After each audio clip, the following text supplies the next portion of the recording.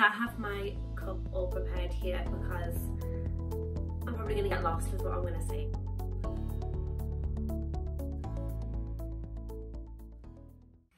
Hi everyone! So I thought I'd do something a little bit different in this video again. Like, I'm still trying to find my feet with how I want to film things and how I want things to look on my channel. So for this video, it started off as a vlog. I mean, it is still sort of a vlog, but it started off as a proper vlog, if that makes sense. It was actually my brother's birthday the other week and we went up to Glasgow to go and visit him. I felt like I'd filmed loads and loads of footage throughout the day, and I feel like I have got a lot of footage there, but I don't know if it's enough to make like a whole video of just us vlogging around the day. And so I thought what I would do is kind of talk a little bit about what we got up to, what happened in the day and stuff, and kind of insert the little clips as I'm going along the story. It's probably a bit more of a story time, to be honest, but yeah, please keep watching if you're interested and we'll get started. Let's start from the beginning of the day. So when we got up in the morning, bearing in mind the night before, I pride myself on being organised with the girls because I like to try and get places on time. It doesn't always work, but I did give it a go. So I had everything prepared for the girls like the day before, the night before. So everything was waiting by the car for me to just hire into the car, get down to Mum's and get the metro before getting the train from Central Station. So everything was prepared. What I did not prepare for was the ice that was on the front of the car. It was about this thick, like absolutely horrendous. Westy was obviously up for work in the morning, so he was trying to help me like de-ice the car and things. I was running out of time, I was getting really stressed, but I managed to get to my mum's with 5 minutes to spare before I got on the metro. So there's me like pulled out with my mum's, like flinging the girls into the pram, putting the blankets on, like getting all the bags and stuff. I was like, quick, we've got to go. Like half the family went and got the tickets from the machine, and I was like following behind, like running along with my pram. So it was a bit of a stressful start, but once I was actually on the metro, it was absolutely fine.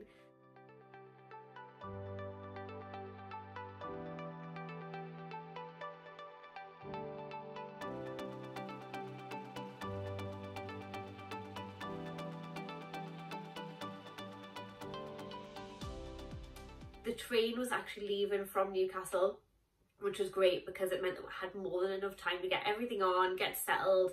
When we were on the train, we were spread across 2 tables, but we kind of sat there, like the girls were awake, they were dead happy. We had like books and stuff out on the table, so they were really entertained. Like looking out the window, I had lots of pointing and going like, ooh, ooh, and like seeing what was happening outside.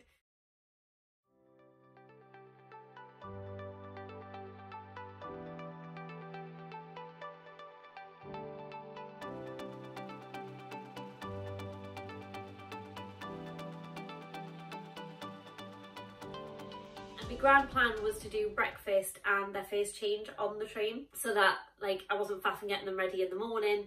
The time of the train it was in the morning was really early anyway, so I thought, well, they're not usually even up for breakfast at that point, so we'll just do everything on the train. When we got to Glasgow, that would have like enough time to just wander around and stuff, and I didn't have to stop anywhere and change them.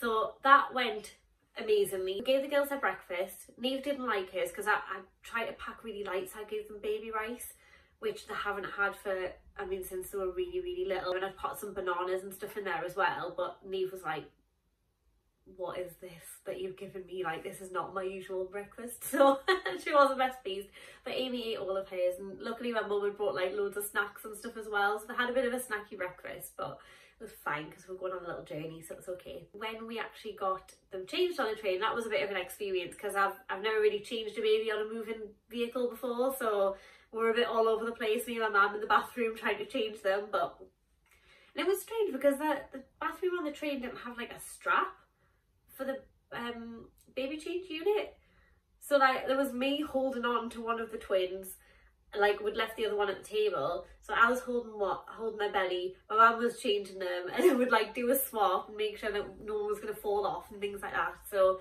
and then by the time we'd done all that, we're at Glasgow, so it made the journey go really quickly.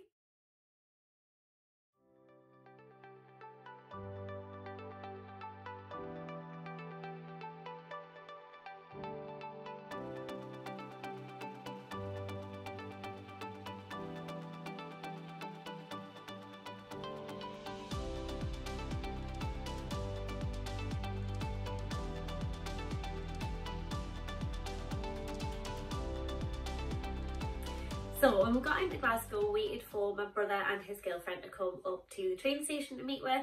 I needed to change the girls' nappies, so we're like, right, we'll go for a coffee, have a bit of a chill, have a chit chat, like catch up, because we haven't seen each other for like quite a while. Like obviously you keep in contact on Facebook and stuff, but it's not the same, you know, as actually like seeing people face to face. So it was really nice to catch up.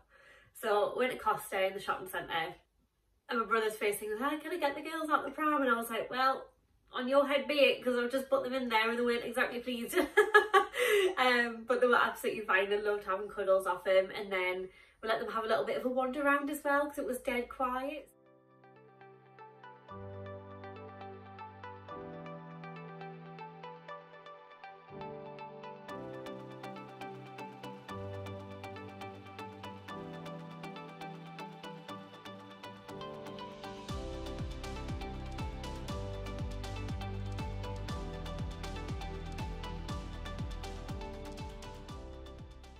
Had my coffee, had a little cake, and then we decided, like, right, okay, where are we going to go for lunch? And my brother is very, very good at finding quirky places, and places that aren't like a typical kind of food bar type things. Yeah, so after we kind of did a bit of shopping, my brother said, right, okay, I found this place we'll go to, and it's called the Abandoned Ship. And we're like, all right, okay. So he takes us down this back alley. So my pram is the Bugaboo Donkey 3, which I absolutely love. It's like my favourite thing in the world. Like, I love that pram. It does get through the majority of doors. Like, it's for being a side-by-side seated twin pram, it's amazing. But there is, like, you know, certain places where it's a little bit harder to use. I was like, where are we going down this alley? So yeah, we got into this bar, and it's kind of like burgers and fries and like things like that. So we all sat and had a burger. They were really good with me actually, because I've got celiac disease, so I needed gluten-free, so they were really good at providing for that. So I had a burger without the bun. Sounds weird, but actually, like, once you start not having a burger with a bun, don't really miss the bun, to be honest. And then if I ever do go anywhere that does have like a gluten-free bun, I'm so full by the end of it. Half the time I leave the bun anyway, because you just get used to like not having the extra bread.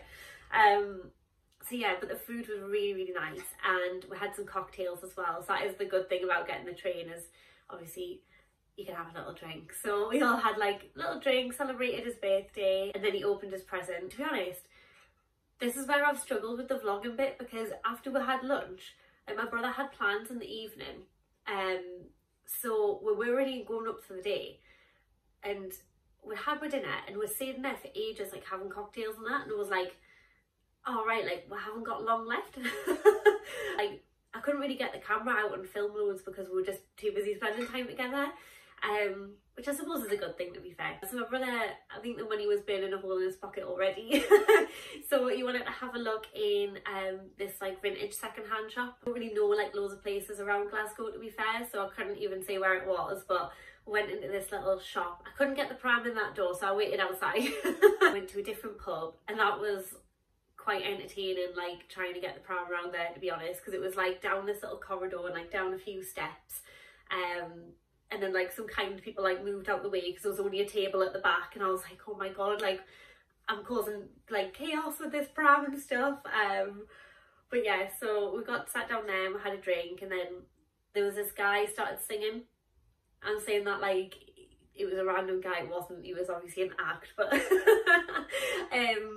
so he started like doing his show and things like that, and we were like, oh god, like it's getting a bit loud for the girls, and then we were getting a little bit unsettled, so we thought, right, let's shift. Brother just walked like us back to sort of, you know, where the shopping centre was, because like, well, we're gonna have to change the girls again, and I don't think I'm gonna get in the toilets in this pub, to be honest, so we went that way. And then this is where it started going like a little bit chaotic, just a little bit.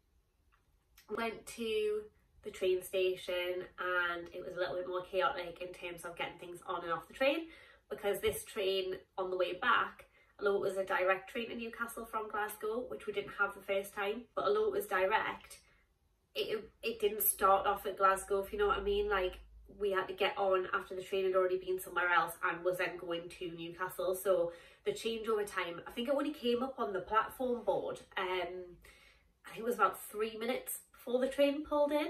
I hadn't really put the girls in the sling because we didn't know what platform we should be at, so it's easier to push them than it is for me to run with the girls in the sling. So I was like, right, quick, get them in the sling, like, you know, push the pram along. Got the pram on, and we get the pram on the train, and my mum's like putting it in the luggage like compartment, and this woman like came down the corridor, like the little aisle bit, with her cups of tea, and just like tried to barge past my mum, and my mum was like, oh sorry, like I'm just putting this in, I'll just be a second, and she went, excuse me, and like shoved past my mum so hard, like knocked me mum,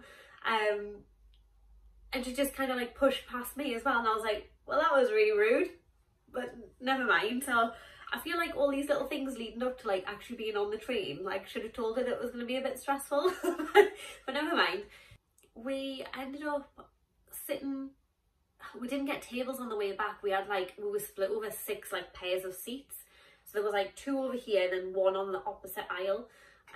So me and my dad sat with Eve and had on this side, and then everybody else was on the other side of the train with Amy, and because there wasn't enough space to have us all sitting together. And then that's where it started. So the plan was, because the train was later, they were going to sleep on the train and it would all be fine. Did they go to sleep? No, absolutely fought it. Completely fought to sleep. It was horrendous. I was getting really stressed. Everyone was a bit like, you know, staring at me down the corridors and that on the train, because I had like 2 screaming babies. And then in the end, I ended up putting Coco Melon on because I was like, they need to like stop crying and just watch something, just be entertained. But in the end, they eventually did fall asleep, and then we got them back in the pram. We got to Newcastle and got home, got them back in the house, had them settled and everything. It was like the end of the chaotic day, basically. But then yeah, the day after was absolutely lovely. I stayed over at my mum and dad's, so I had like a bit extra help, and we kind of went round for a little walk and like went out for tea and stuff. And you know, they were fine, they were okay. So we got there in the end. But yeah, overall I had a really, really lovely time in Glasgow. Like I would definitely like to go back again. Like obviously want to visit my brother, like it goes without saying, but I just like to see new places and stuff. And I think like me and Westy were talking the other day, I would love to be able to take the girls like to like different places as well, like abroad and whatever. Just get them to see like loads of different parts of the world. Like I would love that.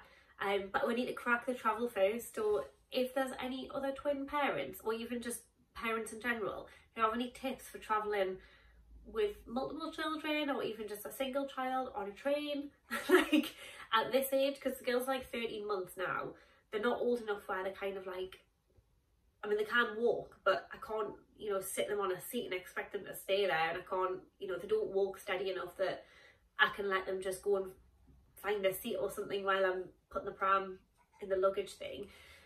Does make us a bit upset, because sometimes the trains aren't always the most accessible things. Like I'll maybe have to do another story time about the Edinburgh journey, but like that just put us off completely. So the other times I've been to Glasgow, I've been in the car, and a lot of the journeys we do in the car. So maybe that's the answer, maybe you just have to take the car, I don't know. But yeah, if anyone has any travel tips, that would be amazing to know, because I would like to take them more places in the UK and that, and because I used to like going on my little city breaks and stuff all the time, and I just find that sometimes it feels a little bit impossible with the girls at the age they are at the minute. But people do it, do you know what I mean? There's people that don't even drive, like, and have to use public transport all the time, so I'm sure there's an answer. But but yeah, so I'm actually about to start work now. I've only got about 10 minutes before I start my shift. It's actually my working from home shift today, so that's kind of why I thought, oh, I'm going to quickly jump on while I'm ready and stuff, because I can't be unready in case like I have a Teams call or something, do you know what I mean? Like I've got to be made up just in case. It never ever happens, but the day that I go on with no makeup on, it'll be like everyone needs to be on this call.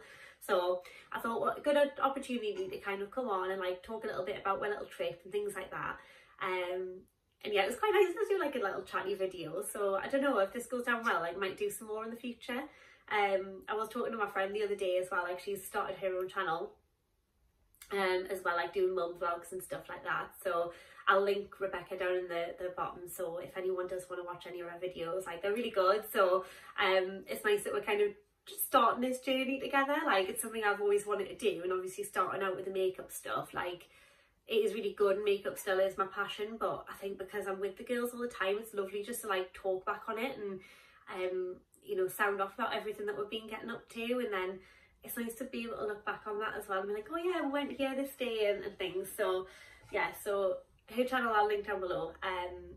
So yeah, I was talking to her the other day and it's given us a little confidence boost to come on and be a bit more chatty because I'm a bit shy. So yeah, I hope you enjoyed this format and we'll see whether I do one like this in the future. But until then, thank you so much for watching and I'll see you later.